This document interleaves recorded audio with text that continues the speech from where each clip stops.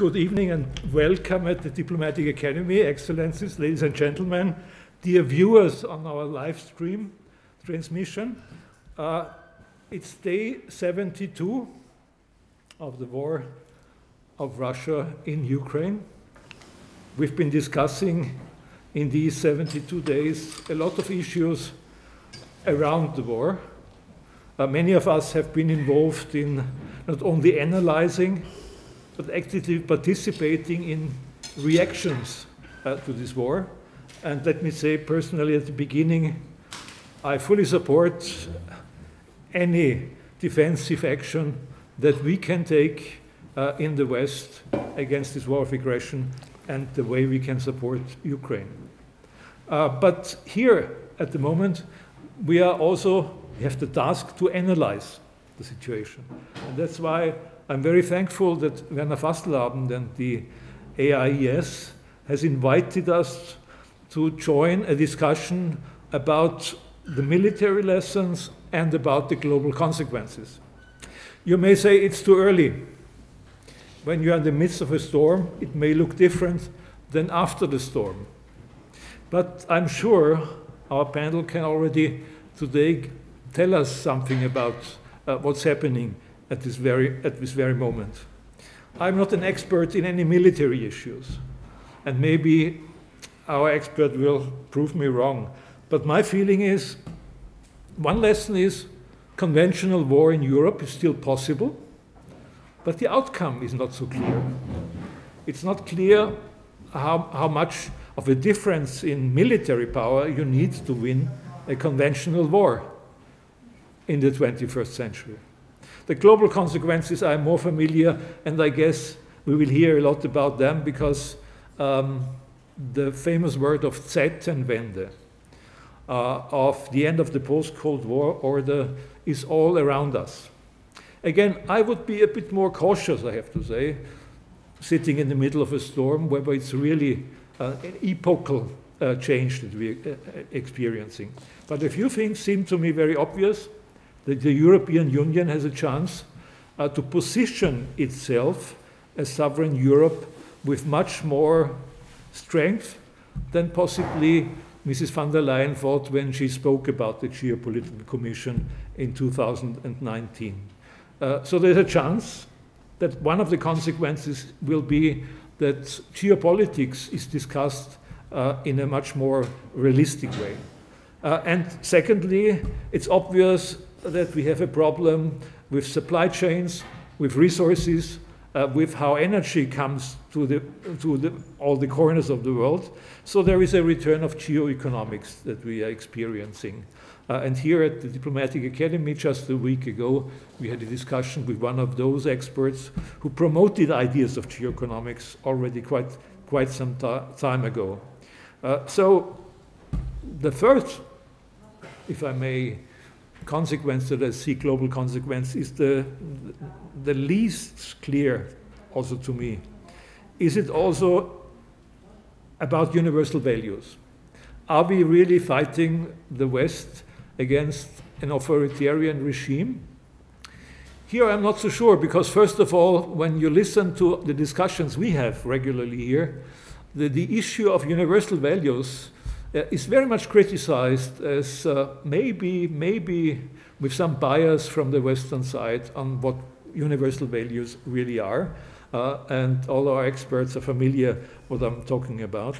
And secondly, who is fighting this idea of universal values? At the moment, it's Russia. So there is one country fighting our ideas of universal values blatantly, obviously. What about the rest? My final word before I pass over to Werner Fasslabend, really as an introduction, is just to think about it.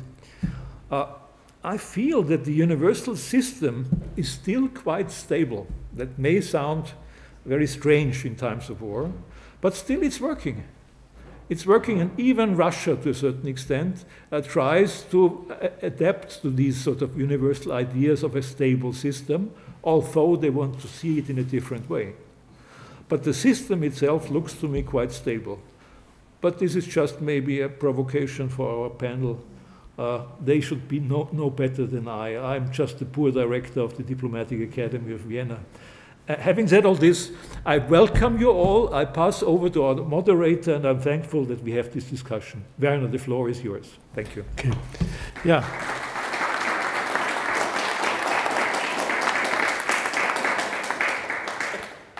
Yeah, Emil, Brix, thank you very much for your welcome and your introduction. And I also want to welcome everybody here in the room. Of course, we are a very prominent auditory today. And I want to mention a few people. I'm sure I will forget some people, as usual, when you try to make a personal greeting. But I will try it. And I start with an old friend, Aska Soltania, ambassador. I also want to greet the former ambassadors Donatus Köck and Nicolas Horn. It's for me a real pleasure that General Christian Sigur Kabanak, the president of Stratec, is here, of course. You know, he's one of the people that are occupying themselves with strategic questions very intensively. It's a great pleasure for me that Ernest Huber, one of our board members, is here, and Professor Michailjevic Martin Kreitner. And I just want one person just to stand up because he is a new function. It is Dr. Krauchenberg. He's the new boss of IDM. He is the successor of Erhard Busek in this function, as far as I know. Is this right? Okay. Okay. Okay. Okay, so I want to stop my list over here. And of course, I want to welcome especially warmly our three speakers of today. And I will start with the first speaker because he will concentrate, of course, on the military questions. And this is Major General Bruno Günther Hofbauer. Heartily welcome. Maybe I say a few words to him because he will be the first speaker. Of course, yeah, he was born in Graz in 1967. He made a typical military career, visited military academy in Wiener Neustadt, but afterwards also the general staff course, and very soon also was used in the ministry and in the planning staffs in different functions. He also joined the NATO headquarters in Brussels, but he also was a commander, not only in Austria, but also in Bosnia and Herzegovina. And he is now the Director General for National Defense and National Capabilities within the ministry. And insofar, he is the responsible man, as we call it, for Grundsatzplanung of the Austrian Bundesheer. Heartily welcome to you. After him, we will continue with Ambassador Lehne. I will say a few words before he will start. I think many people out of this auditory would know him.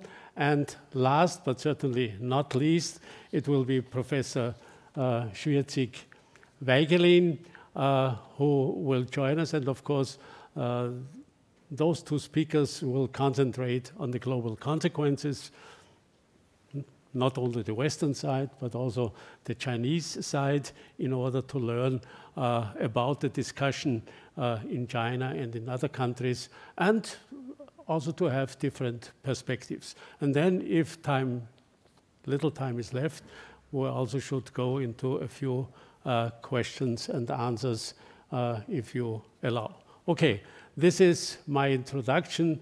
I do not want to say more, maybe shortly afterwards, and I would ask Bruno Hofbauer to start with his presentation. you will do it from here or from over there? It's okay. I will stay here if this okay. is fine with you. Dr. Fasslabend, ladies, gentlemen, Your Excellencies, thank you very much for inviting me here and for the nice and kind introduction. In the next few minutes, I would like to bring a few points from the military perspective on the Ukrainian war. And we should be clear from the Austrian perspective that distances make a difference. The distances to the war zone in Ukraine is not further away than Brest. Kiev is not further away than Paris. And Lviv, Lemberg, as we call it, I can't pronounce it properly. Here is not further away than the Bodensee. So the war has returned to Europe, the conventional war, not a war somewhere in Africa, in the Lebanon, in Syria, you name it. It's back in Europe, and it's not a civil war as we have seen it in the Balkans. It's a conventional war between two nations using conventional military means. And for the military, it is always interesting to have a look at the geography. And if we take a look at the map on the slide, you can see that Ukraine might not be that flat, open country as it might be expected.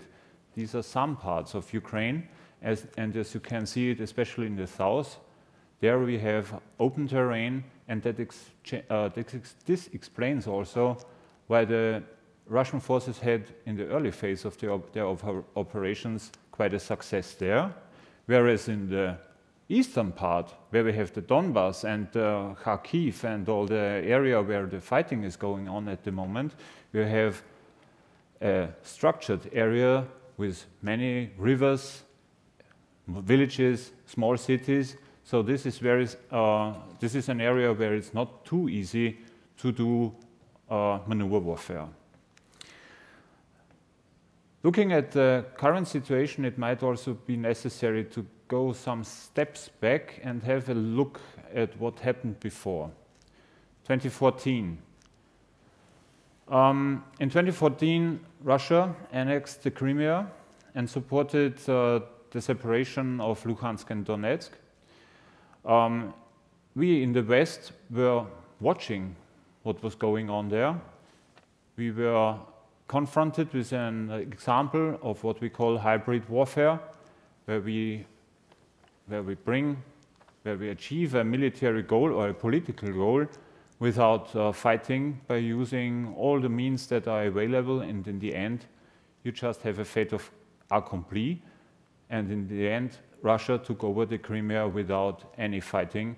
And this might have led also to a somehow wrong perception of the situation in this war that we are currently observing. In 2014, also something that we should recognize, we had a similar movement of Russian troops to the Ukrainian border. So already in 2014, huge amount of Russian troops were moved to the west, and this was all maybe part of a huger plan to confront us with the situation that Russia is able to do strategic and operational deployment. And this was all observed by us in the West. And then in 2021, it all started. The deployment of the Russian troops started in March. Hiding in plain sight, they moved their troops into the direction of the western parts of Russia. And what happened there, they made exercises. Not a big surprise. This is a playbook situation if you do a deployment of troops. And they left the equipment and sent the troops home. This was in springtime. In September, the big exercise, Support 21. The next step, so the second phase started. More troops, more equipment, and more troops that went home again. And then, in December, the whole situation became really dramatic. Also on the political level, the American side, or the United States, started to provide intelligence reports on the movements. We saw a lot of satellite pictures with very with very high quality, where we could see also the public and everybody who was interested what was going on there. And in the end, those troops did not go home anymore, and they stayed.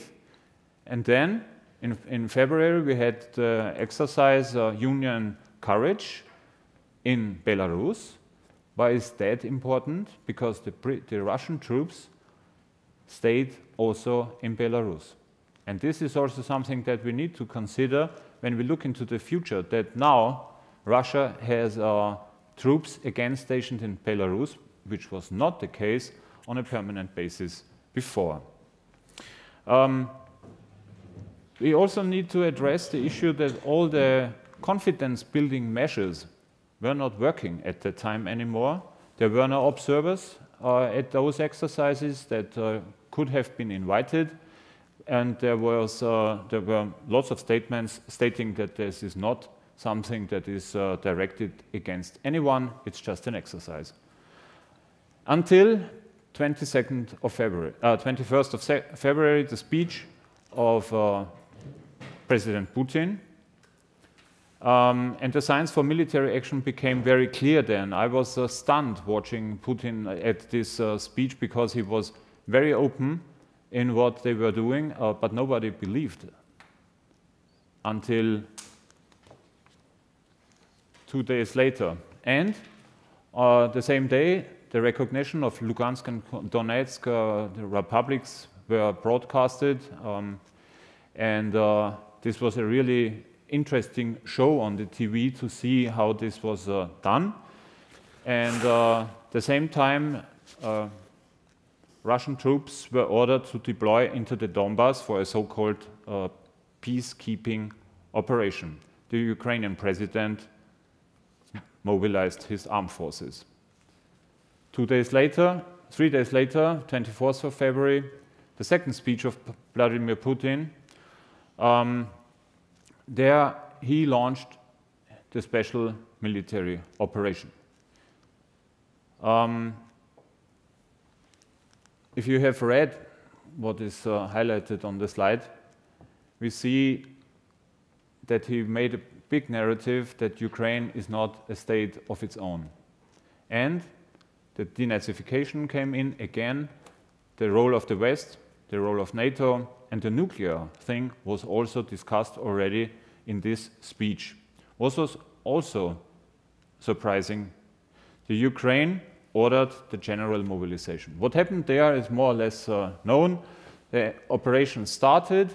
I would like to highlight this.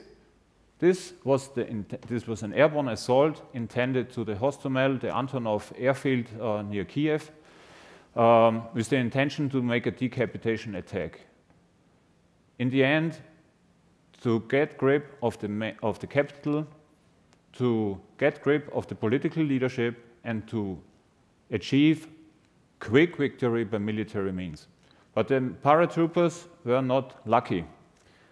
The Ukrainians were warned and prepared. So the paratroopers landed, and the follow-on forces that were already in the big transport planes on their way had to return because the airfield was not able to provide a landing. This is the one thing, and on the other side, for the West, it was not only the surprise that Russia attacked, but the surprise was how they attacked on 4 areas, from the north, twice from the east, and from the south. And in the south, they achieved the biggest gains. In the east, they are still fighting here in the Kharkiv area. This is still ongoing, and the Ukrainian frontline troops, so the best troops they had, were fixed in the area on the Donbas, where already the situation was ongoing since 2014. And the Russian attack continued throughout March and April with attack against targets in the depth, against infrastructure, and of course, we all know, against Kiev. Let me put some observation from the military perspective. The first thing is the nuclear threat. On 24th, the war started. On 27th, only 3 days later, the nuclear card was already put on the table. From the military perspective, or from the operational military perspective in the theater, completely unnecessary. But this was a clear sign to the West, stay out of this conflict. The nuclear armed forces were put on a special regime of alert. Of course, this was also a strong message to the Russian side internally. We are confronted with an all-domain war. We see land forces, air forces, also the naval forces being involved in this war, and all the means are put together. But of course, we also have the cyber domain, which is not used to that extent that was expected, and the war on the information front, on which I will come back a little bit later. Surprisingly, the cruiser Moskva was sunk, which is really a surprise, because such a big ship, nearly 200 meters, what is it doing in these coastal waters? It was providing air defense, because it's the only ship in the Black Sea fleet that has those very highly sophisticated air defense assets, and therefore they moved very close for such a big ship to the coast, and therefore it was sunk. And we have the rumors that another warship was sunk last night. We will see clearer in a few hours, I think. War on the information front.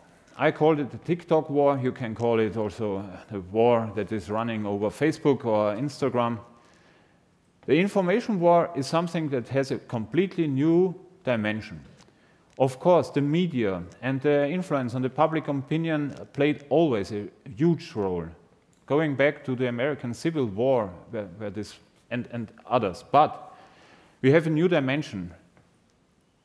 We have uncontrollable public media, social media channels that are providing information that are used by both sides.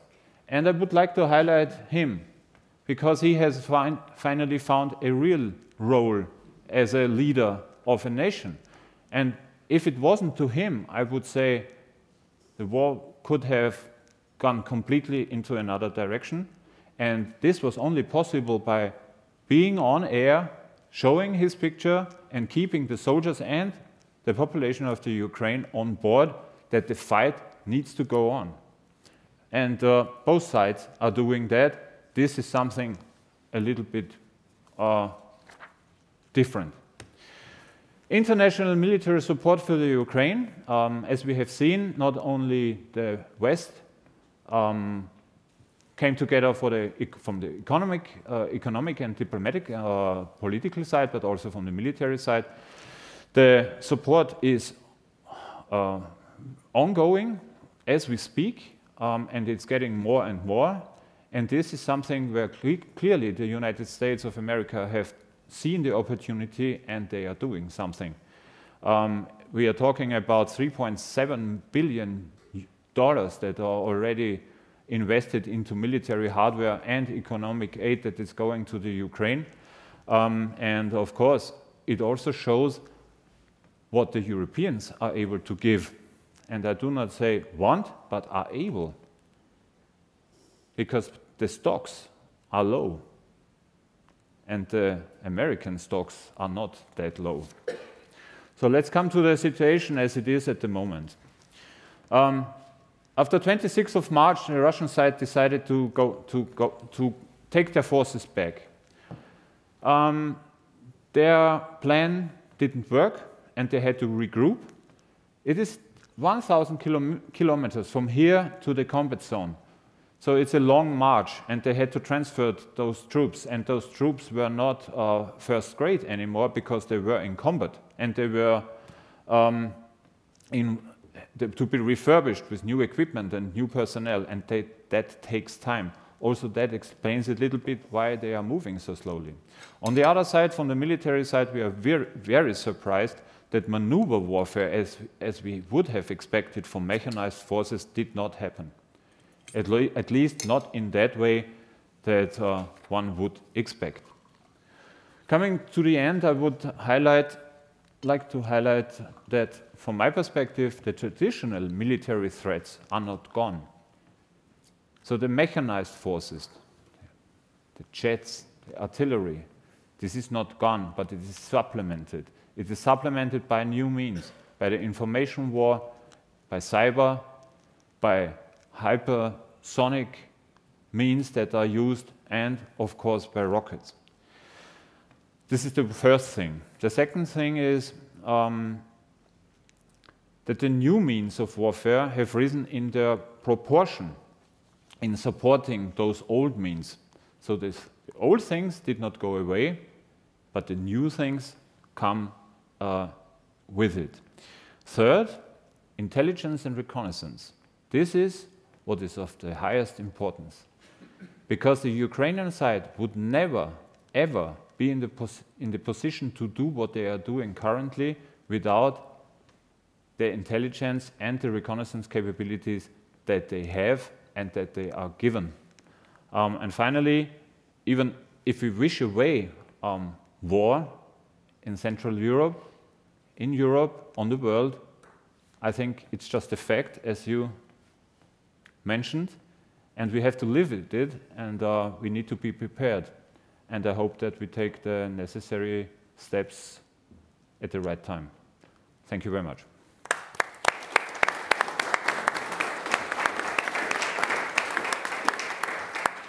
Major General Hofbauer, thank you very much for your very compact and informative presentation that really gave us a clear picture.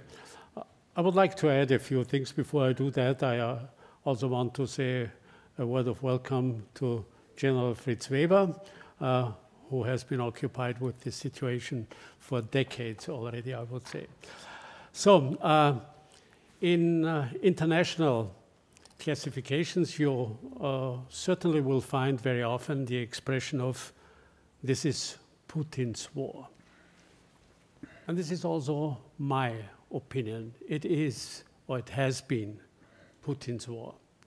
Because for me, it did not start with the military buildup at the northern and eastern front in Ukraine, but with his historic essay in last July, when he spoke, I don't know, I think about 60 pages and so on, in order to reason why Russians and Ukrainians are just one people, Odin Narod, not realizing or not looking at the realities. And insofar, my classification is, everybody was, or almost everybody was, unprepared for this war. Even Putin himself, because at least he was not very well prepared, because otherwise the whole management of the war would have been in an absolutely different way. The European society and the states certainly were not prepared either.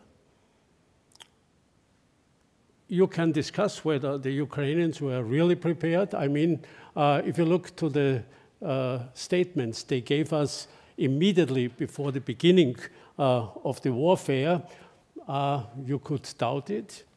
But for sure, also the Russian army was not prepared for this war, not sufficiently prepared for this war. Otherwise, it probably would have acted in a different way. And what do I mean with not prepared? I mean, if you just look to the fact that until now, after such a disaster and chaos, it is not a declared war. It still is the notion of special military operation. And what does it mean? It also, of course, did mean that the Russian military was not prepared to go into a war, but into some military exercise or into some military operation. And how do you want to win a war when even the army is not really full of conviction that it is going into a war and it is not fully prepared? And you could see it, also if you look to some details. I take the freedom because I'm not in an official function anymore. So far I can say a few things, There certainly was no realistic calculation of the elements of every strategy. The question of power, space, and time. I mean, if you look at that, that the invasion came from three sides, as Major General Hofbauer explains to us, that they started a war against a country with more than 600,000 square kilometers, with a size between 150 and at the most 200,000 soldiers, that came from all parts of the country, that had not exercised before in reality in a very strong way. Okay. Therefore, no wonder there was no immediate strong strike. I mean, if you make a look into Clausewitz's book, then you would see what really would be necessary to do so. You also could follow the weak logistics. For me, a catastrophe. But of course, an army that maybe is assuming that it is only going into an exercise and not into a war does act in a different way. For sure it will. There was no battle of combined arms. This was a surprise for me. This was the first thing I learned when I became defense minister, that if you want to win a war, you have to look at fighting a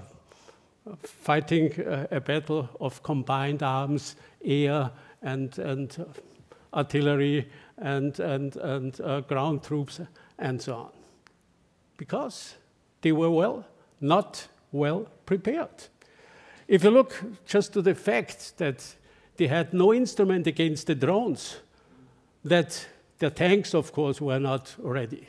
They had not taken already the lessons learned in the southern Caucasian area in Nagorno-Karabakh a few weeks before. If you look to the weak performance they had due to the fact of almost perfect visibility on the ground from the space and so on, you only could see preparation certainly was not enough. And in addition to that came for me also the traditional weak points of Russian armies, that is command tactics instead of mission tactics, and also this breaking line between the high officers' grades and the planning staffs and the people on the ground, because usually, this strong sense of we are one unit and we are fighting together is something, especially in peace times, you hardly will find in the Russian army.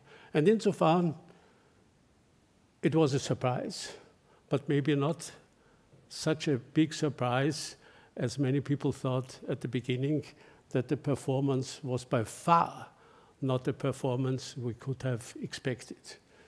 And the lesson out of it is, of course, as far as I see it, and I speak it out very openly, politically, Russia has lost the war.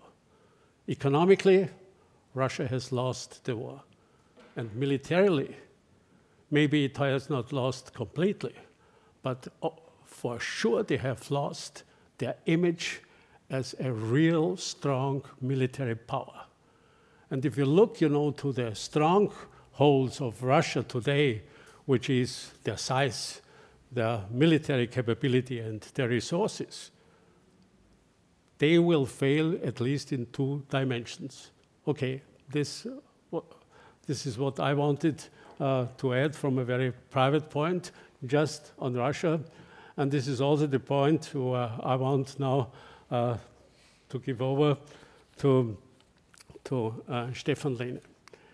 Stefan Lehne certainly is one of the most outstanding Austrian diplomat. He's a man born in Innsbruck. He studied he studied law at Vienna, but not only in Vienna, but also in the United States at the famous Fletcher School for International Relations.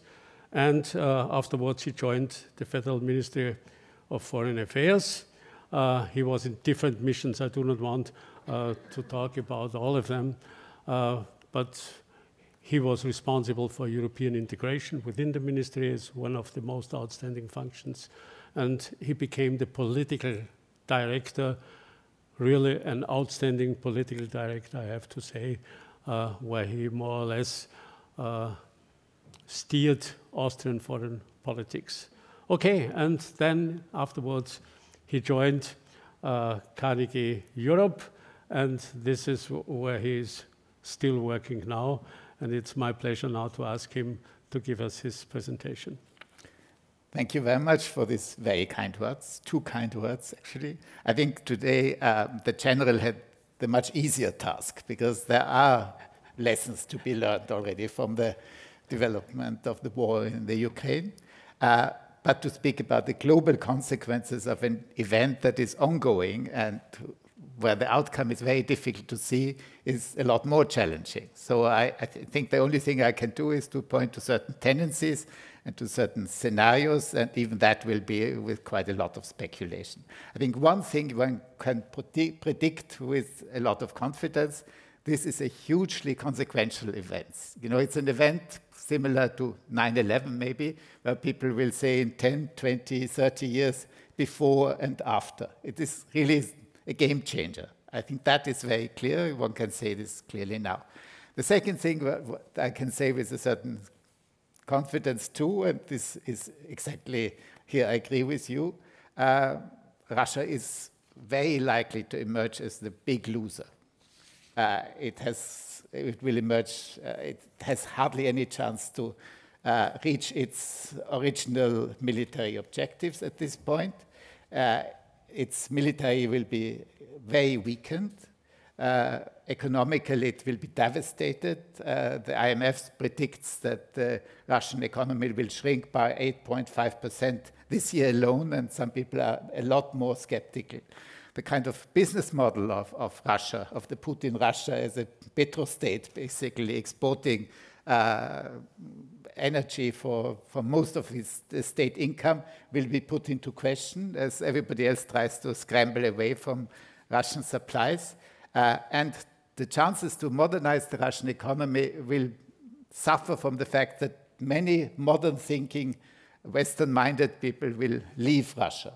And as the quality of life in Russia deteriorates, the regime will depend more and more on repression and on nationalist propaganda, basically, as the only source of legitimacy going forward.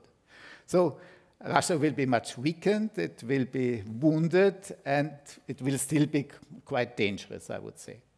I'm a lot less confident if I look at the consequences of the war in the United States of America. When President Biden took over, he said these famous words, "America is back." But a few months later, you had the debacle of the botched Kabul evacuation, and the American prestige was very badly hurt in this process. But in the following months, I think the US recovered and reassumed their traditional leadership. I think they were outstanding in assessing the situation correctly, much better than any European government. I talked to some people in the German defense ministry who said, well, the Americans had kept talking about the impending war, that this is coming in February, but in Germany nobody would believe them. So I think they simply knew better, and they used the intelligence in a very proactive and very smart way, basically in trying to preempt what was coming. This didn't work, but still it provided a very good warning on what was going to come. They were very effective in working closely with allies, putting together very tough packages of sanctions. They took the lead in supplying military support and economic support to the Ukraine. And they generally, I think, re-energized NATO as a defense framework. But not just NATO, I think the whole group of Western democracies, but also Asian democracies were, again, looking to the US to provide leadership. But I think there is a lot of uncertainty whether this leadership function is sustainable, actually. And the biggest challenge is internal. The American society is very badly polarized. It's likely that the Republican Party will take over Congress in the elections in November, and the Republican Party is also well positioned to regain the presidency in 2024. And of course, if Trump comes back or someone thinking similar to him, America first and then nothing else in the world, then I think the American leadership in confronting Russia and in leading the international community will be much weakened.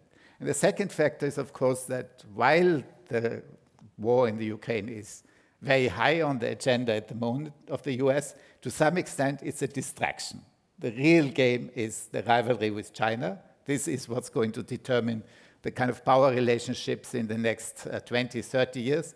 And the moment will come, inevitably, when the US will refocus its attention on China again. And at that time, I guess they will expect the European Union to take the lead in stabilizing the east of the continent. So there is quite a bit of uncertainty on the American role. And this brings me then to the European Union. The High Representative said that the geopolitical Europe was born in February 2022. I must say, personally, I'm not so sure. It's true that the EU has acted with some determination and coherence, and that is remarkable. It has condemned the Russian action quite forcefully. It has participated in the sanctions in strong coordination with the United States. It has supplied a lot of economic assistance. For the first time in history, it has supplied weapons to a country under attack. And it also received millions of refugees. That is not easy for Europe, as we've seen, because there are big divisions on these issues in the past. And this was even more remarkable because the EU traditionally was very much divided on Russia. There were some countries, mostly those of the former Soviet Empire, but also others in the north, that were quite skeptical and mistrustful of Moscow. But there was also a group of 5, 6 countries that cultivated very friendly relations with Russia through the decades. And Austria is part of that group, most definitely. I think the fact that it was possible to achieve unity is due to 2 external factors. The one is that Putin's attack was so aggressive and so offensive that even the greatest Putin-Versteher, the greatest sympathizers with Russia, had to fall in line. And the second factor was really the outstanding US leadership in this crisis that also helped keeping the European Union together. But are we really now a geopolitical actor? I think one can also say that we have returned to the benevolent US hegemony, basically. And I think the real test for the actorness of Europe in geopolitics will come in a crisis when the US is not interested or at a time when the US leadership is not ready to help Europe. And that might come soon after the 4th of November 2024. The second worry that I have, I must say, is that as the horrible pictures from Ukraine sort of become routine, and as the economic cost, the social and economic fallout of the war becomes more apparent and more painful, then you might have a certain kind of fatigue. I was in the coffee house 2 days ago, and I overheard a conversation of 2 gentlemen sitting on the next table. And they complained about the rise in heating costs, about the food prices going up. And one turned to the other and said, I don't understand why Zelensky doesn't capitulate finally. So, and I'm a bit worried that if the war goes on and if the economic pain goes up, this kind of mindset might prevail with many, many people, not just in Austria, in coffee houses, but across the region. Mario Draghi made a speech a few weeks ago where he said, do you want peace or do you want the air conditioning running? I'm not sure how this question will be answered in a few months. So I think this is quite an important concern. When it comes to Asia, I would defer to the professor who knows the situation very well. But I think it's almost the most interesting region because the reactions are so diverse, basically. Japan, that has cultivated under Abe a very positive relationship with Russia, now moved to an extremely skeptical stance, is even receiving refugees from Ukraine, which for Japanese society is quite a surprising development. And India, by contrast, it takes a very, very cautious line on this. I think altogether it's quite interesting. I would say that Russia suffered a huge loss of prestige, but it will not be isolated like North Korea. That's quite unlikely. If you look at the UN votes resolutions, you saw that of 193 countries, 141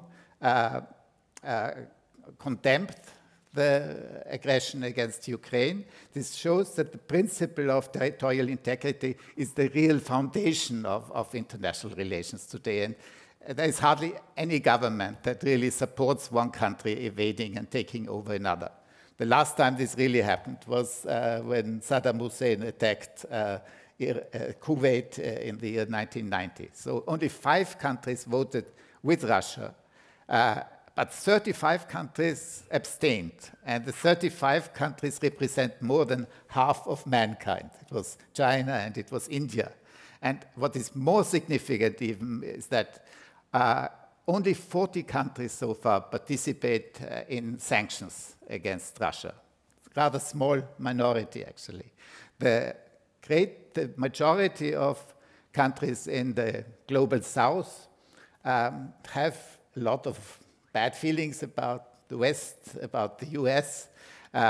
They attack Europe and the US for double standards because we mobilize when something happens in Europe, but we ignore terrible things that happen in Yemen and many other places. Many feel that this is just the continuation of the traditional Russian-US fight, and some blame NATO expansions for things that are going on right now. So Russia will not be isolated, but of course this group of 40 countries, European and Asian democracies, represent a hugely dominating economic and financial bloc. And together they will be capable to curtail Russian opportunities and options quite considerably. Some people believe that we are seeing a trend towards a new Cold War situation with Russia and China in one bloc and the Western and Asian democracies on the other side. Personally, I think this is a possible scenario, but not an extremely likely one. I believe that Russia will be much more dependent on China in the future, but they don't have the same interest. Putin obviously seems to be very prepared to cut off all economic and other relations with the West, but China would never do so. I think it's much more integrated in the global economy. And also, if you look at the sort of democracies and the allies of the US, they have quite this diverse attitudes when it comes to China. So this kind of Cold War situation is a potential scenario, but not necessarily the most important one. I think the conflict will have huge impacts when it comes to food supply. Russia and the Ukraine together supply 25% of cereals in the world. now the Ukraine is not in a place where it can export its production. It also has, of course, huge problems planting new grains. The FAO has predicted this might lead to about 12 million people in the world starving as a direct consequence of this war.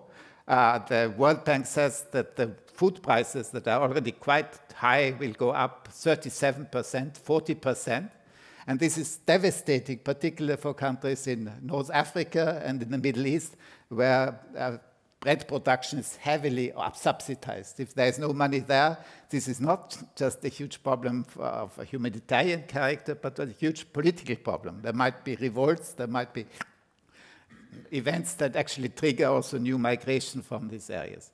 The other big problem there is of course, energy. The EU takes 40% of its gas from Russia, the 25% of its oil. Russia takes 45% of its income from energy exports. And this amounts to, according to the Commission, to about 1 billion a day. And the paradox is because of the rising prices, the income of Russia from energy exports has doubled in the 2 months that the war started. This is, of course, an unacceptable situation. And that's why everybody in the West is trying terribly to diversify away from the Russian supplies. But it's very painful and difficult to do. Still, I think most European experts believe that this will lead to rather an acceleration of the energy transition towards renewables with a lot of pain. But I think this will actually be helpful in this regard. But as far as the rest of the world is concerned, the opposite effect is much more likely. If the EU gobbles up all the LNG supplies, and if the energy prices go up even further, then many countries will have to rely on coal. And that, of course, is totally counterproductive when it comes to fighting climate change. And Russia itself accounts for 5% of global emissions, and will do very little to reduce that in the years to come. Finally, my final word is on the psychological impact of the war. I think as a consequence, the world has become a darker place and a more brutal place. There will be other authoritarian regimes that are tempted to do the same thing, to basically solve some problems by the use of military force. And there is a huge loss of trust in rules and in institutions. Just the effects on the UN, on the OSCE is really devastated. There's this very famous quote by Thucydides about the dialogue between Athens and Melos, where he writes that that's the Athenian position, basically, is the strong do what they can and the weak suffer what they must. And I think if this mindset becomes, again, dominant in international relations, then the world is in big trouble. And I think this fundamentally is the biggest reason why Russia must be seen to be not successful in this war. And this must be very clear as an outcome. Thank you very much.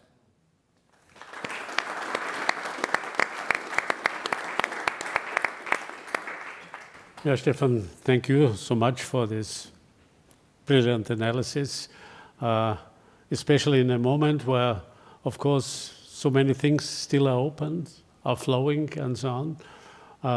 But I guess you gave us a very clear picture where the scenarios would go. And this certainly will occupy us for quite some time. And one of the most decisive factors, certainly, as you mentioned it already, also will be the relationship between the Western world, between United States and China, and also this relationship between Russia and China, of course, will change a lot. And insofar, I will now ask Professor Susanne Weigelin-Schwiedrzik for her presentation. Susanne Weigelin-Schwiedrzik was not born in Austria. She started her really fascinating academic career in Germany, in the university in Bonn and in Bochum mainly, but then of course she was a professor and a researcher at so many universities at the world, because she not only studied sinology but also political science and of course some other Eastern Asian languages. And well, she studied and worked in China, in Beijing, in Hong Kong, in Japan, in America. I don't know where. It would lead us too much. I guess we'd rather ask her how she is looking at the development, because of course everybody has his thesis what will happen in China, but most people do not have really profound information. Where is the discussion? Where does it go? What are the tendencies? And insofar, I now want to ask you, Professor, for your presentation, please. Thank you very much, Minister Fasslabend, for this very friendly introduction. I hope you can hear me. I actually put on my... Can you hear me? You should be hearing me. Okay. I will make things really easy and very concrete, because this is the way we do things in China. And so I'm not going to talk about the really big issues, but I'm going to try to understand one thing, which is, why is China what is called neutral in this conflict? So a very, very easy question, and as you see on this first slide, which is of course a Chinese slide, for China we have this green field in the middle of Europe, which is actually where Russia and Europe clash and where the conflict is actually, or what the conflict is all about. And it's not only about Ukraine, it's about the structure or the architecture of Europe, the safety architecture of Europe. I'm supposed to push this for the next slide, right? What's this? How did you do this? Okay.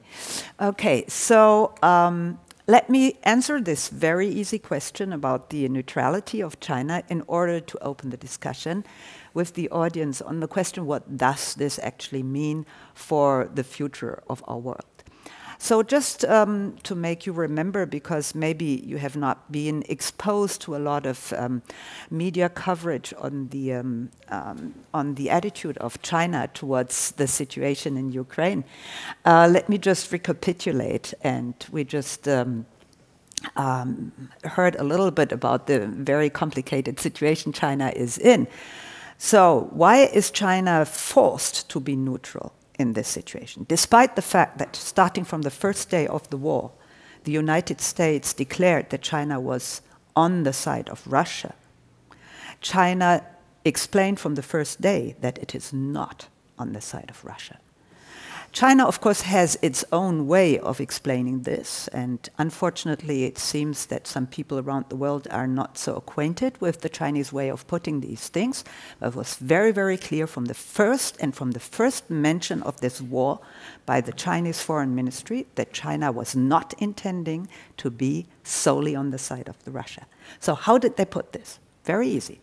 They said, you know, everything is to be blamed on the Americans, because the Americans actually pushed NATO to the border of Russia, and Russia saw this as a security threat, and there was no other way for Russia to react to this security threat except for going to war against Ukraine. So this is the first statement, and this is, of course, the statement that is the reason why everybody says, okay, this is identical with what Putin says. For that reason, we have to see China as being on Russia's side. But unfortunately, we did not listen to the second part of the statement. And the second part of the statement was that China is a country that wants the sovereignty and territorial integrity of every country in the world to be safeguarded. This is an implicit criticism of Russia, because obviously Russia went into Ukraine and harmed the sovereignty and territorial integrity of Ukraine. And only if you take these two statements together, you understand China's position. So why was China actually forced to take this decision? It was not an either-or situation. It was forced to take this decision. And I think it's very, very clear that China has obviously very friendly relations with Russia. Mr. Putin came to visit his good friend, Mr. Xi Jinping, on the occasion of the opening of the Olympic Games. And they had a wonderful time together, and they said that their friendship had no limitations and, you know, that they would always do things together. And for that reason, of course, some people thought that China would be forced to be on the Russian side, but we have to see the other side of the picture, which is that, as a matter of fact, China is a very, very close friend of the Ukraine. And it signed a treaty in 2013 worth for the next 25 years to come, which includes that China and Ukraine will both help each other in safeguarding their country's sovereignty and territorial integrity, and that in case of a third party intruding on the two countries' sovereignty and territorial integrity, they would help each other. And in case for an aggression to happen with nuclear force, China will have to take actions according to the Charter of the UN. So this is a very delicate situation for China, especially as Mr. Putin, as we just heard, already drew the nuclear card only a few days after the war started. So China has to avoid everything to actually have this happen, because in case it happens, it will have to take action. And it definitely doesn't want to take action against Russia, and it definitely doesn't want to get involved into a war far away in Europe. And last but not least, I think China made very clear from the very beginning that this war is against China's national interest. So what is China's national interest? At this moment, maybe you have heard that China is in an enormous economic difficulty. And this war is making China's economic difficulties even worse. So they've always said this war has to stop as soon as possible because they are actually in enormous difficulties as a consequence of the war. So if China says, you know, we are neutral, they're not just saying and playing around and maybe tomorrow they're going to support Russia. This war, and they have repeated this time and again, and I think we can understand why, is against China's interest. So this is the reason why China has resisted the temptation to side with Russia. So what has China done so far? I think everybody knows. We just heard China abstained from all the US promoted resolutions in the UN. It voted together with Russia and against the US promoted resolution in the question of suspending Russia from the UN Human Rights Council.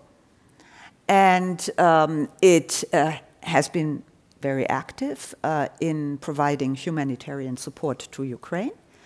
And last but not least, it has been going through multiple talks and conversations with all major players that have something to say in this conflict. Maybe you might be astonished to hear that, for example, there were extensive and intensive talks between China and the US, despite the US always saying that China is siding with Russia. The US is actually talking with China very intensively. There was a meeting between the member of the Standing Committee of the Politburo of the Communist Party of China, Yang Jiechi, and the security, how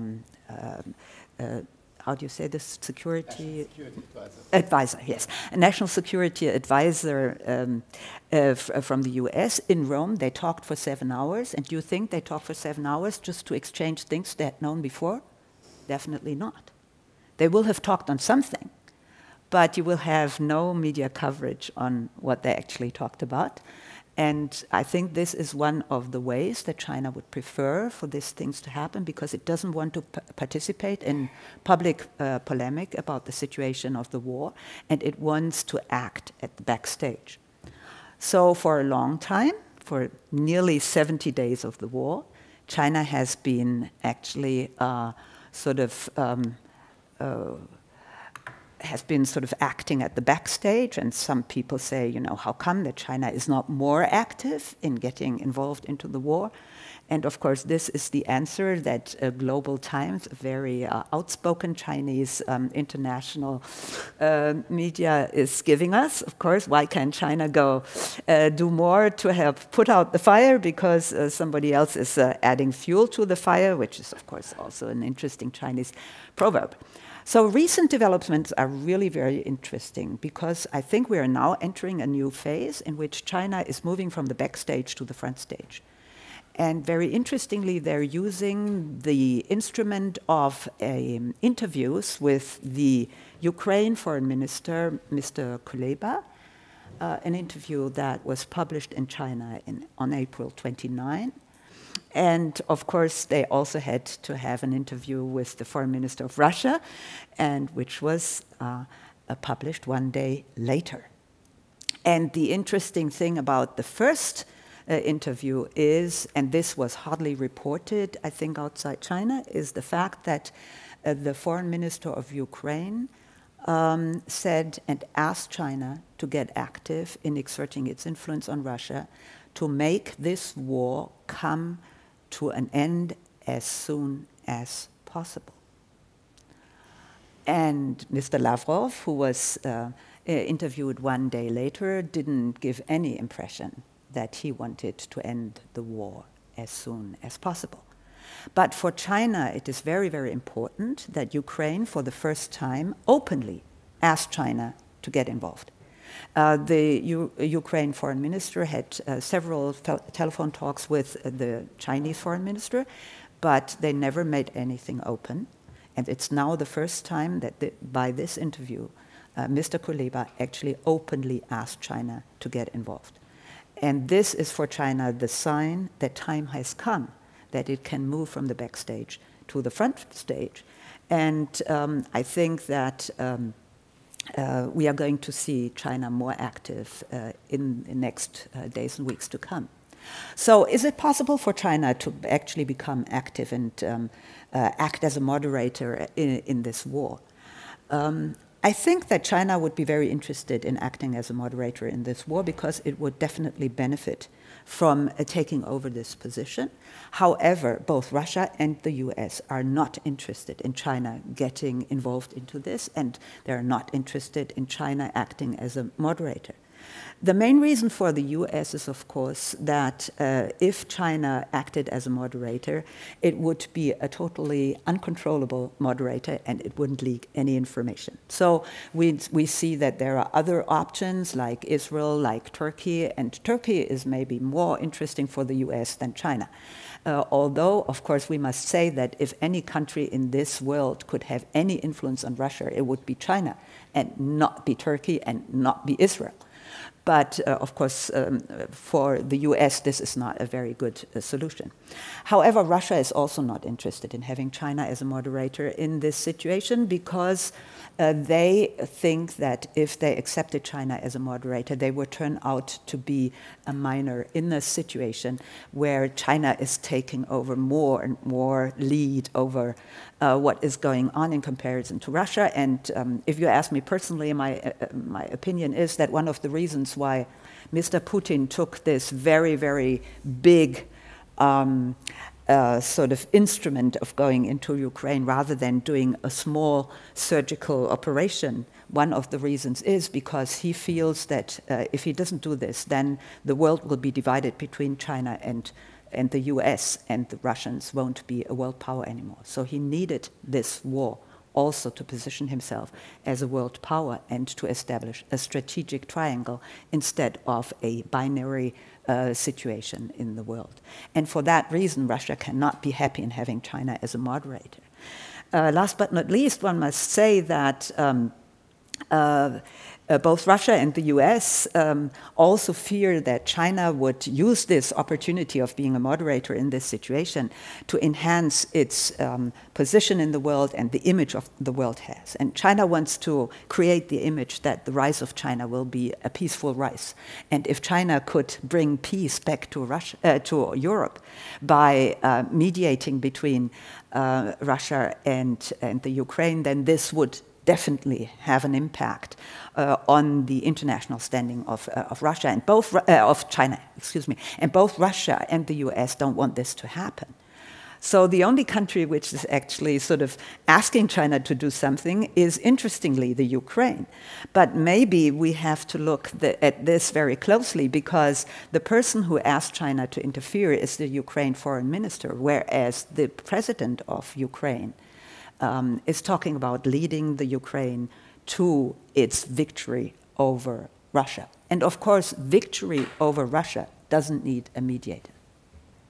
So if we are thinking about a mediator, we're thinking about a situation where maybe one side is not going to be able to win over the other side. And this is the situation that China is actually kind of waiting for, and this also puts China in a certain dilemma, which an artist described like this just only a few days ago. So to come to an end, I would like to say that we have been perceiving of China as being quite inactive. One of the reasons why we think that China is inactive is because we don't have any media coverage on this. And why don't we have any media coverage on this? Very clear, because neither the US nor Russia wants us to know. And also the Europeans now, as we heard, very closely aligned with the US, wouldn't say anything that the US doesn't want them to say. So there are other reasons why we don't know a lot about what China is actually doing in terms of taking action, because China is active behind the curtain, and it is waiting for an opportunity to come. So China would never sort of jump onto the front stage and say, you know, here I am, you know, how about taking me as a moderator? They would never do this. They're always waiting for an opportunity to come. And they're listening everywhere, and they are publishing interviews if they think, you know, that this is maybe one little step from the backstage to the front stage. So what would be a kind of opportunity for China to actually step in? I just said the time is not ripe yet, but time could be ripe when the ongoing war leads to an exhaustion of both sides, which both sides want to escape from. And according to the military assessment of the situation in China, they actually think that this is the option which is going to come. They don't think that Russia is going to win over Ukraine, and they also don't think that Ukraine is win over Russia. But we are going into an exhaustion war that can go on for months and years, as the US side has already informed us. And China knows from the Korean War that sooner or later the situation will come when both sides are so exhausted that they will ask for a country to act as a moderator. This will be, as far as I understand this Chinese situation, this is what they're waiting for.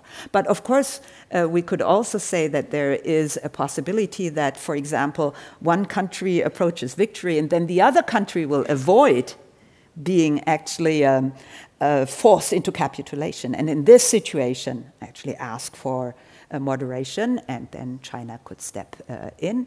And I think it's very interesting to see how, for example, the US needed China in the Vietnam War as a third party at the time, not as a moderator, but as a hidden third party in order to be able to end the Vietnam War. This is a very interesting constellation because the US was waiting for defeat. It knew that the defeat would come, and China actually saved the US from total defeat by talking the Vietnamese into ending the war.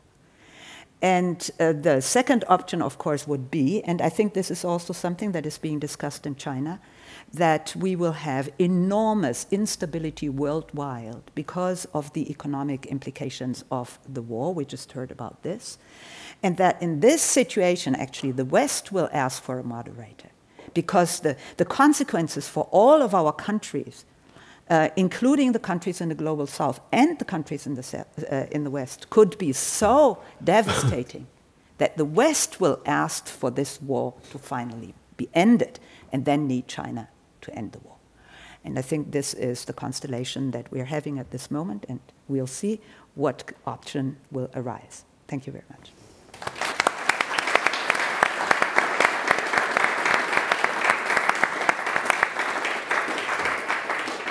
Yeah, Professor, thank you so much for your profound analysis. And I think,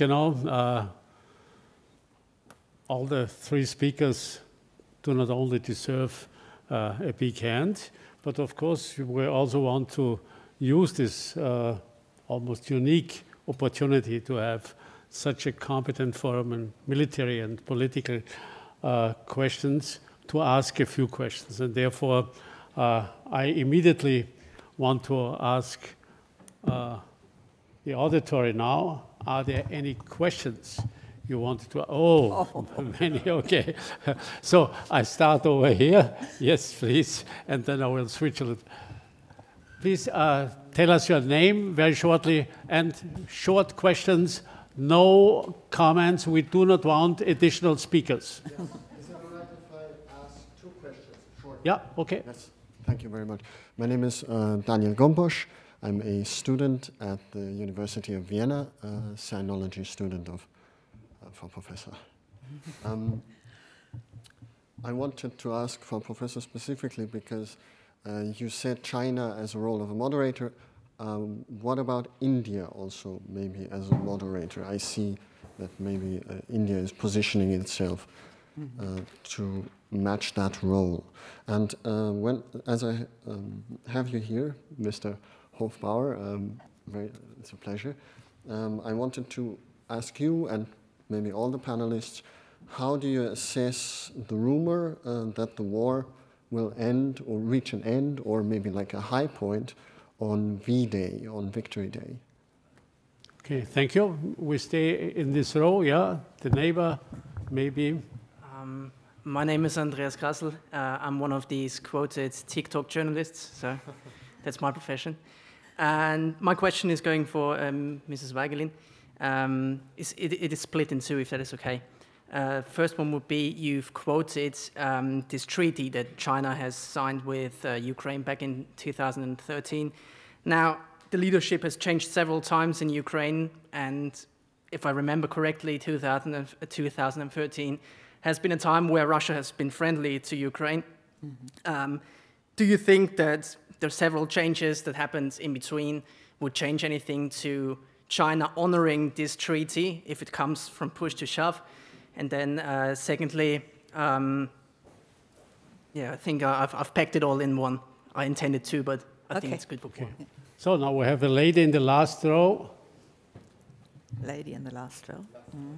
Yeah.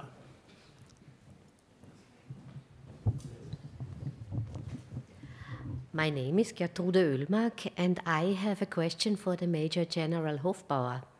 How likely do you think is that the Russians will use nuclear weapons in this war?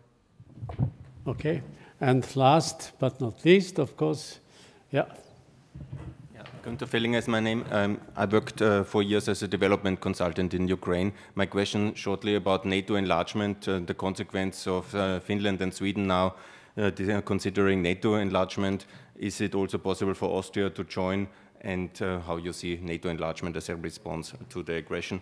And one short question about China. We have this CAI agreement, the trade agreement in the European Parliament ready. Do you think the European Union should adopt this now and offer it to China as a kind of a bridge to make peace in this war?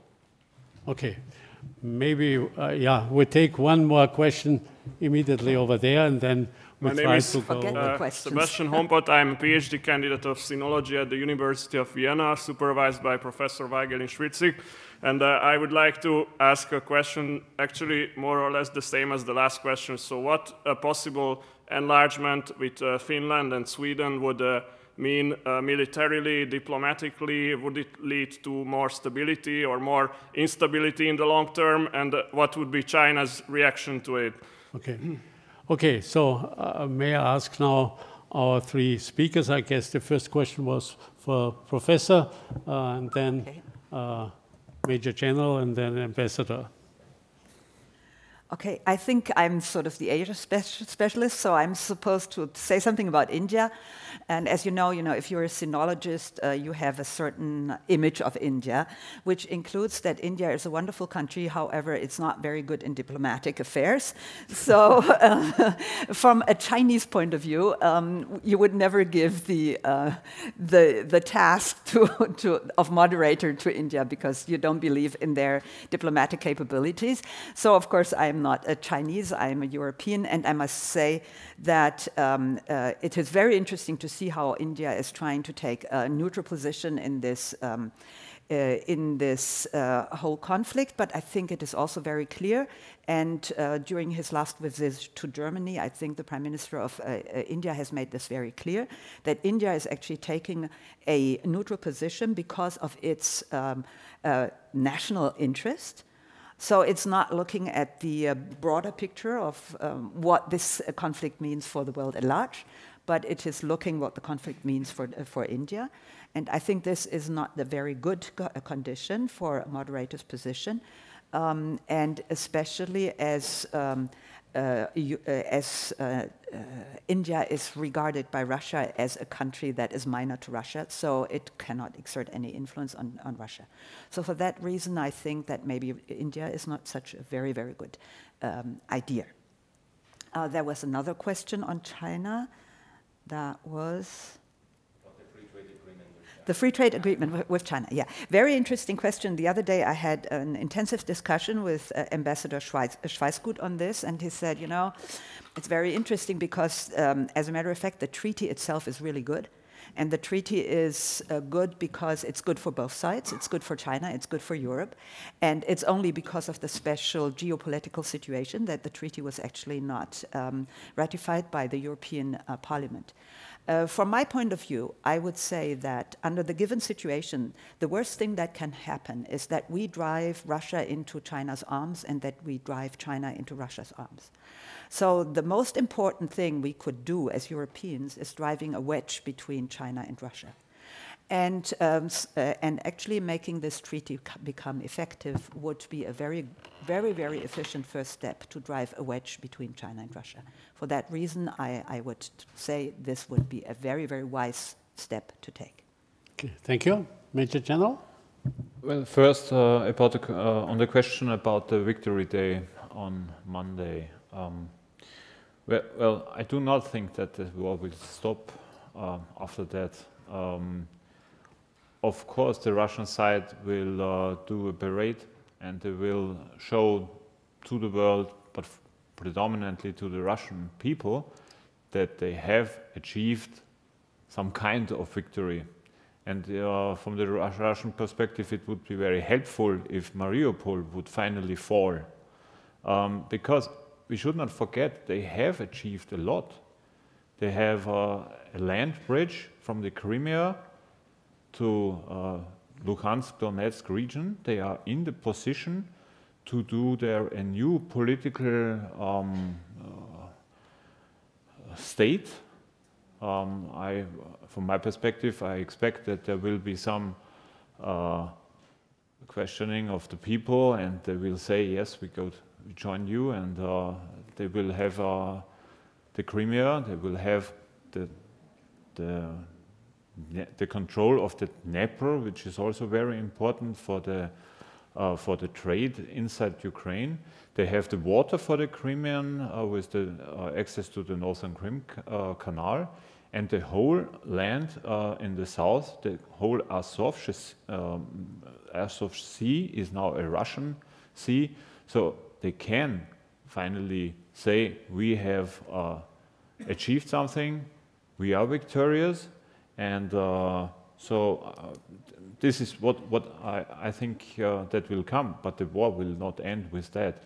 I think we will go into a long period of a frozen conflict on the political level, but the military conflict, as we have seen it since 2014, 2015, in the Donbas region with enemies on both sides of the lines that are now being created. For the question of nuclear weapons use, a tough question. Of course, I cannot see into the future, but normally we expect the Russian side or every nuclear power to be rational and be clear about the consequences that they might face.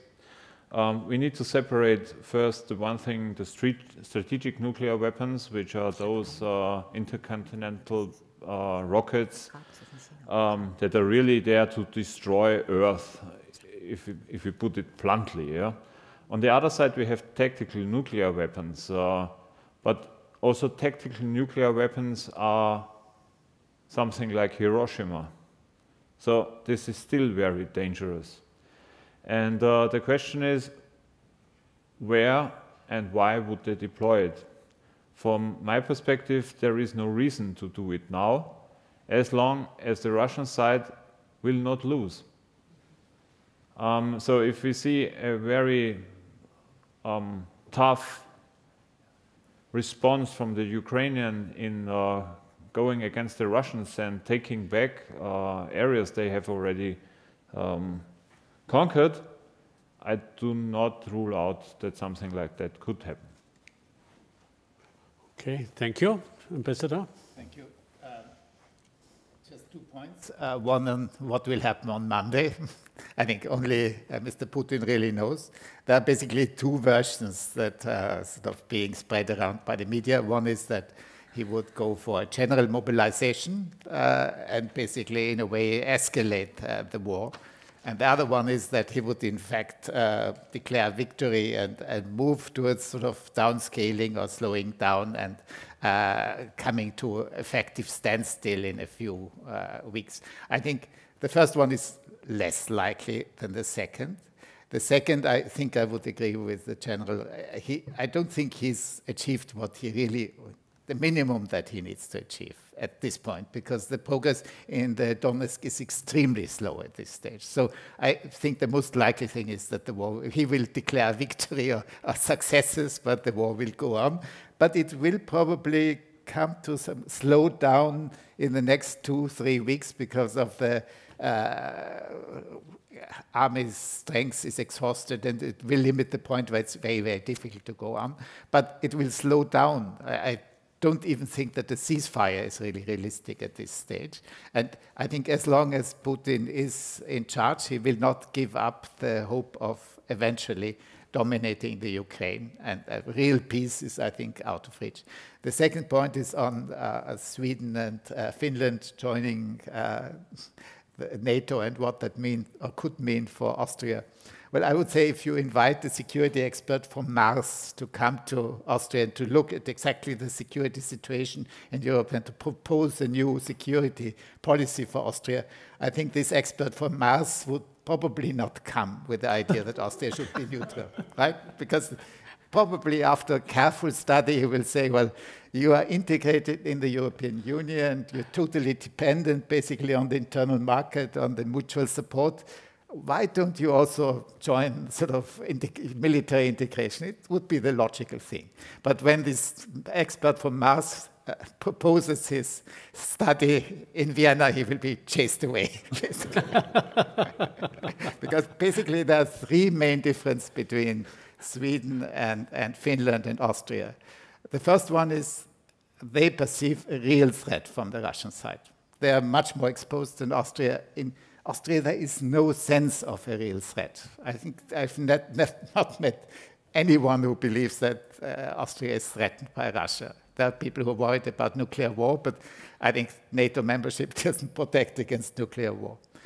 The second thing is Sweden and Finland have always taken military security very seriously. They have invested a lot in this. They are already very closely cooperating with NATO. And the third big difference is, of course, that Finland and Sweden are no longer neutral. I think since the big changes of '89, they call themselves not neutral, but non-aligned, not being part of the military. There are no legal constraints on their policy. They can do what they want. they have no constitution that outlaws joining NATO. And of course, also this non-military membership is not so sort of ingrained in Finnish and Swedish society. In Austria, this is part of our identity. It has been made part of our identity. It is associated with the success story of Austria since 1955. And I think the last person, politician who has carefully began to think about possibly changing this policy was Wolfgang Schüssel, and he got cold feet very soon. And I think I saw a poll today that 75% of Austrians are against joining NATO, and I would be hugely surprised if an Austrian politician would actually stand up and say, well, time has come to look reality in its face, and we need to do something about it. So I think even Ireland will join NATO before Austria does. Okay. Just one short remark to the question of India, because AIS is the only Austrian institution that also has permanent relations, academic relations with Indian institutions, and is participating every year at the so-called Raisina Dialogue, which is the most important security conference in India. And insofar, we occupied ourselves a little bit with, of course, also this question.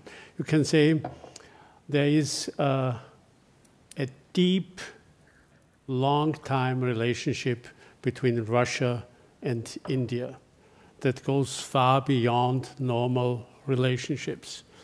This is one thing. The second one is that there are even similarities.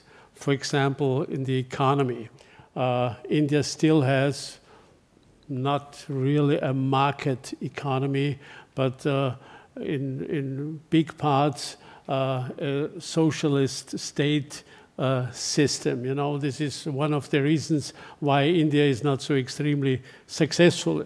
But this is something else. And the third, and maybe the most important question, of course, is if you just make a short look at the map, from the Indian position, of course, Russia is the only actor on the continent that could become a partner in the rivalry with China. And insofar, India never will forget its geopolitical situation. You know, they also will not follow Western politics, even if there are many similarities and growing common interests on the security side. I would say what was usual, you know, in Kissinger time when people were talking who will play the Chinese card, and I don't know who answered it, only China will play the Chinese card. I also would say nobody will play the Indian card, only the Indians will play the Indish card. This is my personal opinion. So now we have another short round of questions, please, over there. Yeah. Ladies first. I haven't forgot you. I'm going to answer your question in a minute. Thank you so much. Astrid Schneider, my name. I have two questions. The one is, why is the Budapest Memorandum so less discussed in the public, where United States and Great Britain and even Russia promised to protect the territorial integrity of Ukraine? And the second one, is it correct that Russia now declared they want all the Black Sea coast?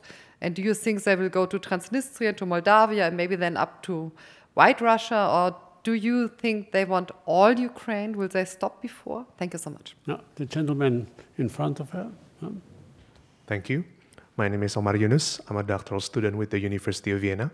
My question is probably directed to Herr Dr. Lehne. You did mention that there's a possibility of Republican taking back power in the US soon this year, in November. Yes. What would you say would be a proper way for European powers to anticipate such a possibility taking place? in the near future at least. Thank you. Yeah. Are there any more questions over there? Yeah, there is one over here in the middle.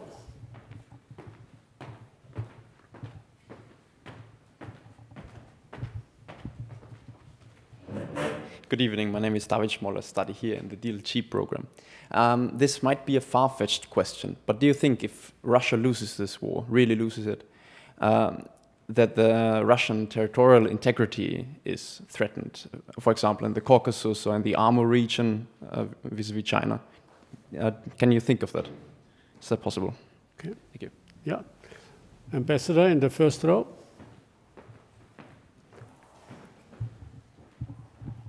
Given the fact that we are facing the situation that it was served, many were surprised. If we are turning back to his time and asked European if the NATO should be expanded or Russia will be provoked because there might be some consequences, if we were able to anticipate what would be the answer if this question was passed or addressed to European Union or the officials at that time, assuming that what will happen as we are now witnessing now. Thank you. And there's the lady over there.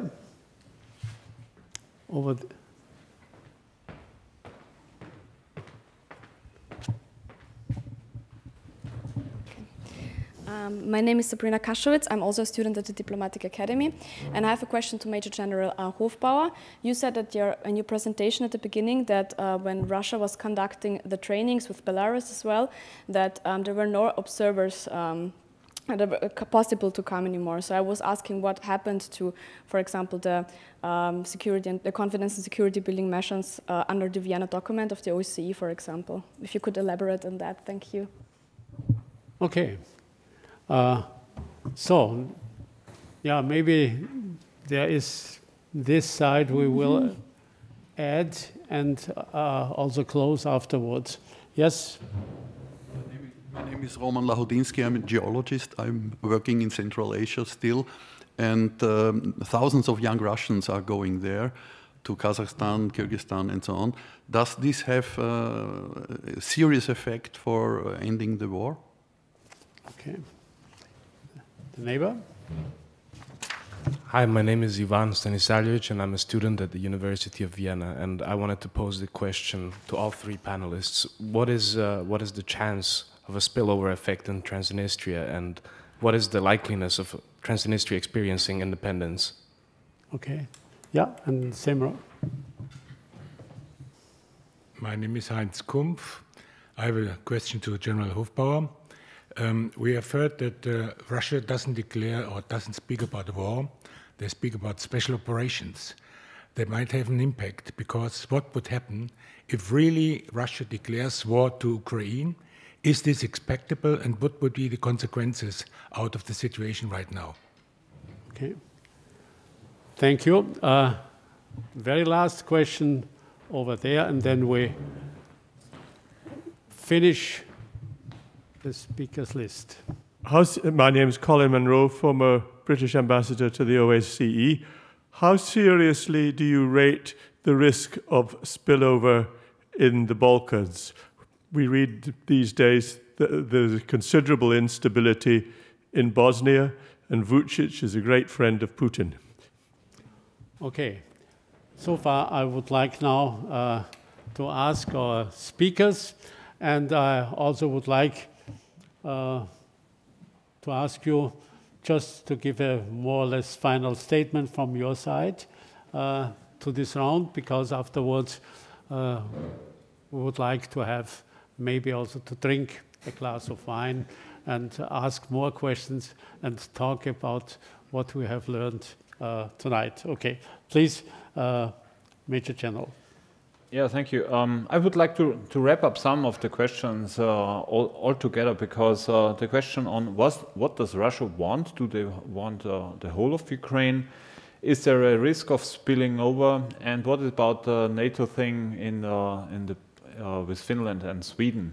Let me share some thoughts on that. First, we have, if Sweden and Finland join NATO, a completely new situation on the NATO northern flank.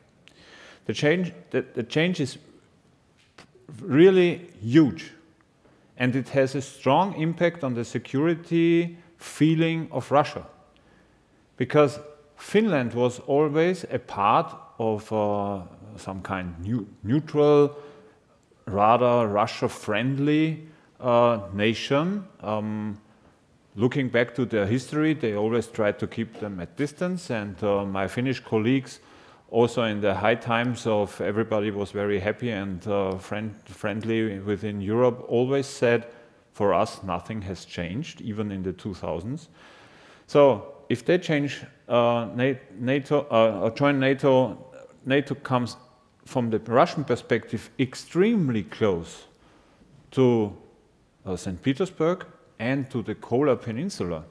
And the Kola Peninsula is of utmost importance for their strategic nuclear deterrence. This is something that we in Austria hardly discuss at all.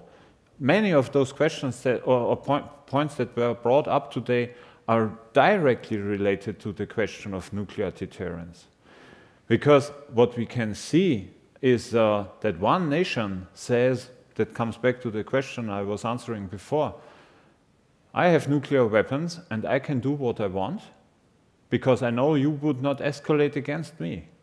But this is something different with Finland, because Finland is so close to those very important bases for the Russian side. On the other side, we now have the Russian forces supposedly staying inside Belarus, which is, I do not think that they will go home again after everything will be solved out. And so we also have a new situation with regard to Sweden, Kaliningrad, Belarus, and the Baltic states. Coming back to the question, what would have happened if we could change back time and say, we see what is happening now, would we go for the NATO enlargement?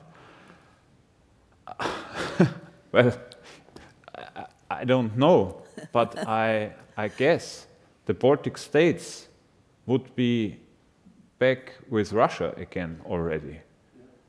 That is at least something that would be very likely if the Russians had acted in a similar way as they have acted now. I don't know when the Russian side really switched, but we should see what happened in Georgia in 2008. So some years later, we have it in the Crimea. Spill over to the Balkans. The question of getting all the sea access in Ukraine. I think that was for sure one of the war aims, to cut Ukraine or the rest of Ukraine off access to the Black Sea. Because that would link up to those areas, Transnistria, so we would have, and the glass sea they built would be even broader, because Romania, Moldova, Romania being NATO, Moldova, and then some friendly, I don't know what it is, a state or something, an annexed region that gives a security glacis against NATO. I think that would have been for sure in the interest of Russia. Concerning the Balkans, I think that is the last thing the exercises are still there. Concerning the Balkans, from the Austrian perspective, this is something that we really need to look into very, very closely. I share the points that were brought up that Russia is weakened on the military side, but we should not take that as something that is a victory over Russia. They will go back. The Russians are smart. They will think what happened. We thought they had already made more progress than they are showing us at the moment after the war in Georgia, for instance, with air-land integration. And what I would do to keep the Europeans busy is I would steer directly into the Balkans. Bosnia, Republika Srpska, Serbia. There is enough potential to keep the Europeans busy without doing too much, too offensively, but supporting some nationalists there. And coming back to the question on the exercises, what they did is, where was that? Over there. What they did is they just declared that this is an exercise that does not involve enough soldiers and not enough of the military material, that there must be an observation allowed. So the estimate of the NATO Secretary General was that there was an exercise of 30,000 troops. And this, of course, would have caused an observation regime. But they said, no, these are not 30,000 troops. These are many small units training together. So you can't observe them all, and so you stay out. Maybe it would have been better, looking back, if they had trained all the 30,000 troops. Because that might have helped in doing what Dr. Fasslabend said, combined arms maneuver, and this is what we are not seeing. Thank you.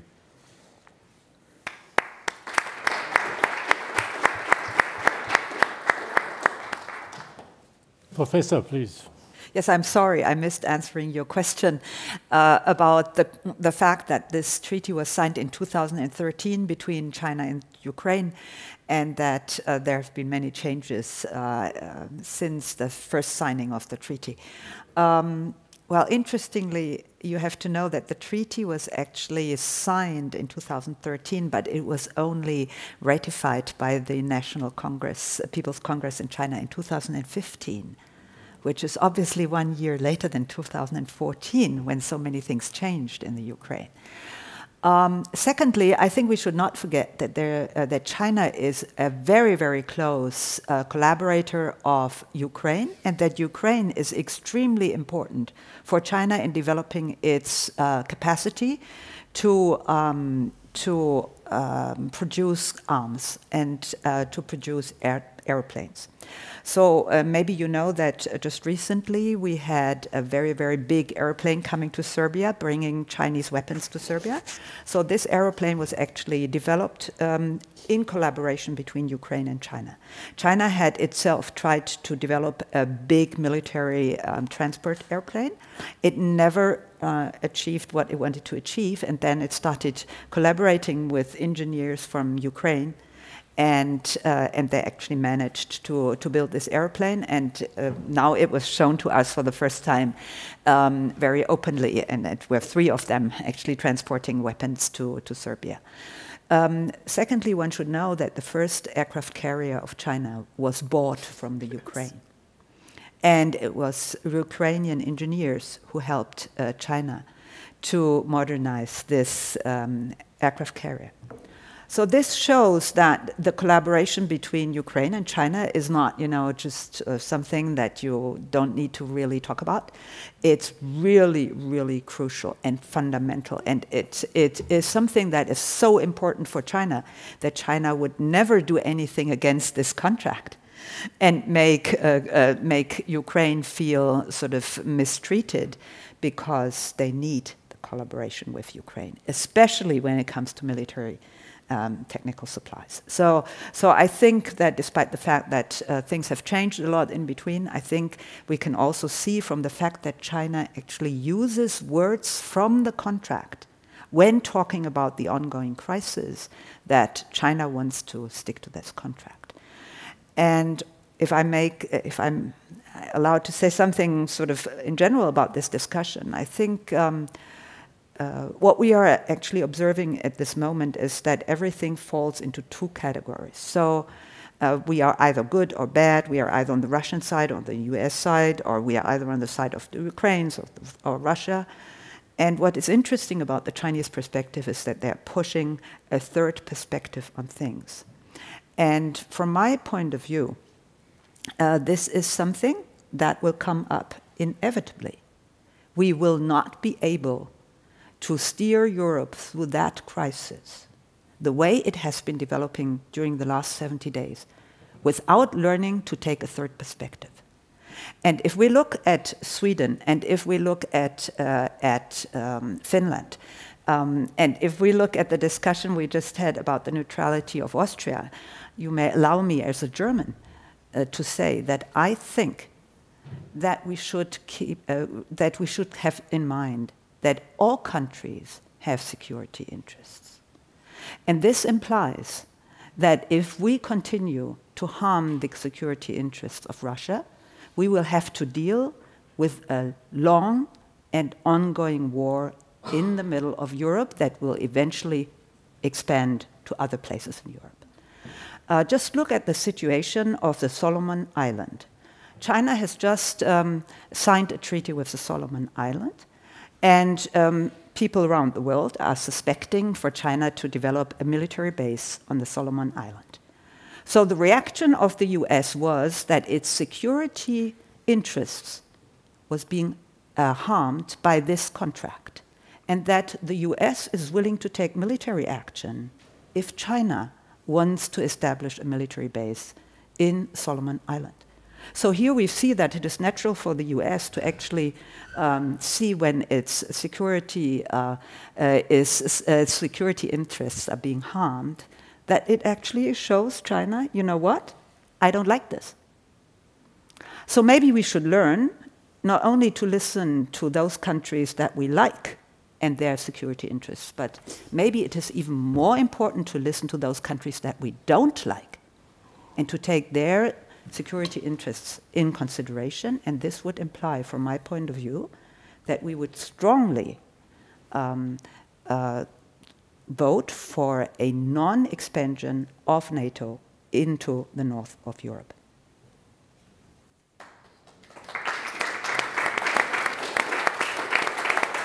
Thank you. Stefan? Yeah. I addressed three questions. One is the impact on the Balkans. There I would say certainly there is an impact. It's a very complicated story. I think Russia has no ambitions of hegemony in the Balkans. It's much too weak. It doesn't have the resources. It doesn't have much to offer to the region apart from energy. It was, in the last 10 years, in some kind of spoiler role. After the Kosovo War in particular, it was very antagonistic towards Western ambitions and ideas for the Balkans, and it uses all the leverage it has to make the Western and European agenda more difficult to achieve. And I think this will probably get worse before it gets better. But on the other hand, the country central to the Balkans, Serbia, will be in a very complicated situation.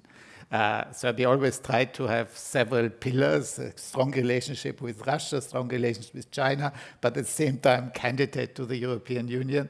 It is not participating in sanctions so far, but it will come under very heavy pressure from EU and the US to take sides, basically, on this issue, because it's felt that it is incompatible with the negotiating accession on the EU and ignoring the EU positions on this issue. And I think Vučić, will very carefully, in a very cautious way, move in the Western direction, because really, ultimately, he has no choice. The second question, briefly, what happens to the EU when the US goes back to Donald Trump and Trumpism? Well, you've had this very long debate in Europe about strategic autonomy, European sovereignty. Emmanuel Macron is a strong promoter of this concept. It has run into trouble with countries in Eastern Europe because they think, well, whatever the EU can do in the defense field, we still need the US guarantee, and we will not allow anything to happen that would undermine the security presence of the United States in Europe. And I think after what happened now, these feelings are even stronger. But if the US moves in a totally different direction, isolationists abandoning the alliance, then the moment of truth will come. And then Europe will finally have to get its act together and push forward in terms of becoming a serious, also military power. That, of course, will complicate the life of Austria, by the way. Final question, the question of the ambassador, how we see NATO enlargement in retrospect. Well, I think if you ask the question to EU member states, such as Poland or the Baltic states, the answer will be very clear. They are extremely confirmed that this was an absolutely brilliant idea of joining NATO. And I think when it comes to Sweden and Finland, I take a rather different view from the professor. I think it's the sovereign right of every country, and this is part of the OSCE documents to choose whether to be part of an alliance or to be part of neutral, or to be neutral. And if these countries feel that their security is better protected if they are part of NATO, they have the sovereign right of doing so. And it's perfectly understandable in light of the developments of the last 2 months that they reach these conclusions. Finland has for a long time been very happy to be non-aligned, but given what happened, it's understandable that it reaches different conclusions now. As far as Ukraine is concerned, I think NATO enlargement is overrated as a reason for the war that happened. Because basically in 2008, when the Bucharest summit took place, there was this kind of formal promise that the door is open to these countries, but at the same time it was very clear that the door was shut, because the Germans and the French at this point said very clearly they don't accept any kind of accession procedure for Ukraine, Georgia, and Moldova. And that basically the NATO story was finished at this point. I think what is the cause of the war is that Putin doesn't accept the statehood of the Ukraine. He thinks it's an invention by Lenin, which is rather curious. And he basically believes that this is a place that should be part of Russia. And the reason why he moved now is not because NATO was getting more involved in this area, but Ukraine, after 2014, because of Putin's action, was becoming more and more Western in its orientation. Economic orientation in many areas, cultural, etc. So he probably thought we still have a chance to bring them back to us. But I guess it was a huge, huge, huge mistake. Thank you.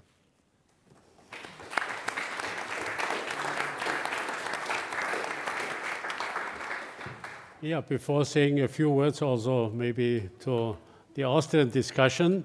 Now, the Budapest. Yeah, I can say something briefly about the Budapest. Okay. Well, it just shows that treaties and documents are frequently ignored and put aside. Obviously, what happened is in total contradiction to the Budapest Agreement. And that, I think, is one reason why some countries prefer to be part of alliance systems, because they have to rely on, for their security, on something a little bit more solid than a piece of paper. Yeah, before saying a few words to the Austrian discussion, maybe I just would like to announce our next event. Our next event here will be on Monday the 16th, a presentation of Dr. Mohammed El-Baradei on nuclear security or nuclear danger. And next week we will have in our history program a presentation of the director of the HGM, the Military Museum. Military History Museum in Vienna, in Rasdorf, on the Battle of Aspern and Essling, Austria's victory over Napoleon. So this will not happen here, but in Rasdorf, very close, where the battle has happened. Okay. Those are our next events, and maybe at the end, just a short remark. At the beginning, Stefan Lehne mentioned that probably this war in Ukraine or not probably, this will be a game changer. And of course also somehow it will be a game changer for Austria, no question. And I guess the most important question we will have to answer is not the question whether Austria will stay neutral or not, but the most important question will be, what is the right policy in order to secure our security interests, and where can we influence it in the best way? Maybe we should concentrate our discussion on these themes and not just start out with a systemic question. This is what I would say. And at the very end, I just would like, to say a few words also about the war in Ukraine. How long will it last? Of course, nobody can tell. But there is more or less an iron rule for the end of wars. A war will end when the two parties either have reached their goal or realize that they cannot reach their goals anymore, and the disadvantage of continuing is bigger as the advantage. This is more or less the rule. And insofar, the war, I guess, will not be endless. Maybe we have not reached this point already. Of course, this will be not easy for both sides to answer, but I'm sure it will not be an endless war. And maybe with this positive outlook, I now will end this session. I thank you very much. Please, I want to end with a real big hand for our speakers. They really did a phenomenal job. Thank you very, very much. It was a pleasure for me to take part. Thank you.